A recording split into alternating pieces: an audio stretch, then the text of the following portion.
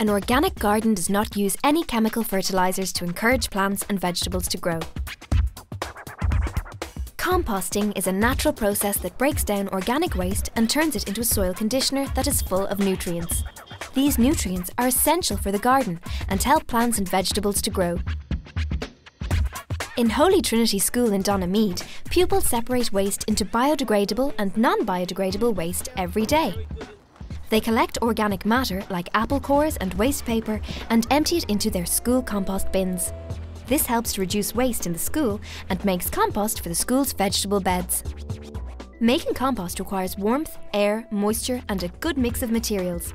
Items like tea bags, vegetable peelings, grass cuttings, old flowers and straw can be added to the compost bin. It should be filled in different layers, as the air pockets between the different layers will help speed up the composting process. This one is on the top, it's still full of... As the ingredients are placed in the compost bin, they are broken down by bacteria, worms and other insects, and eventually brown compost forms. So what we're going to hope, do you see all the bugs? Yeah. What have we got? Spiders. Ants. There's loads of ants. Compost contains two elements, carbon and nitrogen. It can be placed on vegetable gardens, flower beds and around trees and helps to improve the texture and quality of the soil. There are certain things that should not be added to the compost bins in a school. Rats are attracted to cooked food, dairy products, meat and fish, so care should be taken not to add these products to the compost bins. It's important that a balanced mixture of materials is placed in the compost bin so the compost can decompose properly. At Holy Trinity School, one of the compost bins wasn't working properly. Okay, well we emptied the compost bins out this morning and we found some good compost in the bottom and a lot of anaerobic stuff in the middle. In other words, it had lost its oxygen component and it had gone sort of smelly and soggy.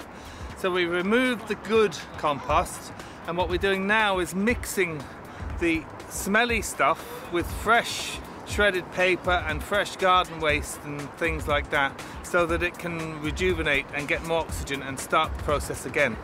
So we're filling one or two of the bins with all that stuff and hopefully by the spring then there'll be good compost for the garden and then the third compost bin will be left more or less empty for the fresh waste coming from the school. At Scoil Linneadh Íosa in Prosperous, the pupils have a community composter. The Green Team has some suggestions on how to make it work more effectively. One of the plans ye had was to stop using the green cones and start using this. Can you see the problem? Yeah. All the stuff's coming out and making a mess. And what's making the mess, do you think? Birds. Yeah. So you need some net or something, or maybe little bits of plastic. Right, yeah. Now the other thing we could do is still use the green cone for the food waste and the paper. When it's partially composted, we just saw it dug out, didn't we? And when it's got in that stage, it can be mixed in with this, and then it'll be good for this. So in here go the grass cuttings, hedge cuttings, tree cuttings, weeds from the garden, all of these things. But the food waste can be composted first and then mixed in. Composting is an important aspect of any organic garden and should be carried out throughout the year.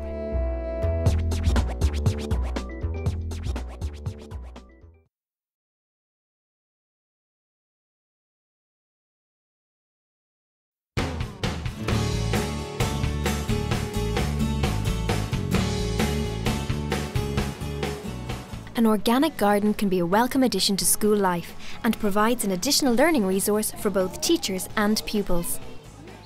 Pupils gain hands-on experience of gardening and the motivation to learn about plants and wildlife. You should carry out a garden audit to help you decide what type of garden will best fit your needs and resources. This garden audit will help you evaluate the growing and environmental conditions of the school grounds. Measure the area that has been allocated for the garden. Examine the type of soil that exists in the garden, as it will determine the type of plants you can grow. Check the potential garden site at different times of the day to see how much sunlight it receives.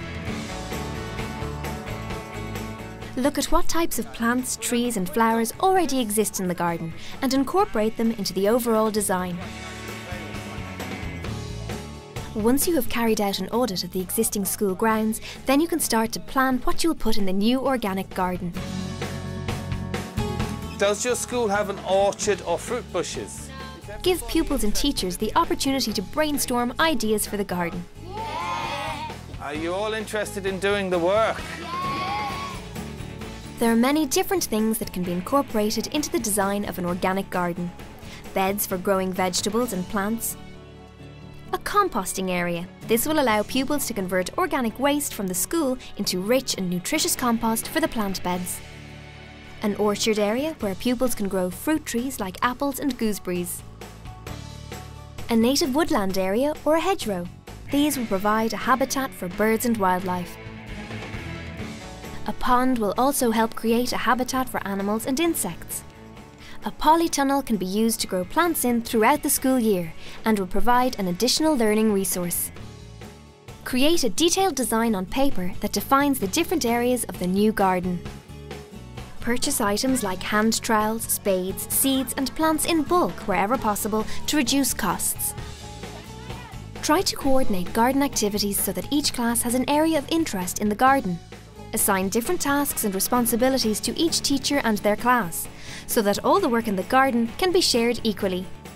This means all classes get an equal opportunity to participate in the garden.